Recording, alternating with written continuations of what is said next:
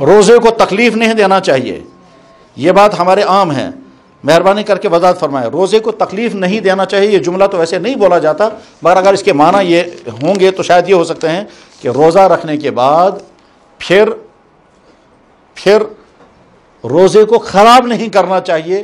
کس چیز سے؟ ان تمام چیزوں سے جن سے روزے کی تاثیر ختم ہے۔ مثلا ایک شخص نے روزہ رکھا، دن بھر ناول پڑھتا رہا، ایک شخص نے روزہ رکھا، دن بھر ٹی وی دیکھتا رہا، ایک شخص نے روزہ رکھا، دن بھر لڑکیوں سے باتیں کرتا رہا، ایک شخص نے روزہ رکھا، شام کو حرام پیسے سے افطار کر رہا ہے، تو یہ روزے کو تباہ کرنا ہے، روزے کو برباد کرنا ہے۔ یہ جملہ اس مطلب کا ہو سکتا ہے۔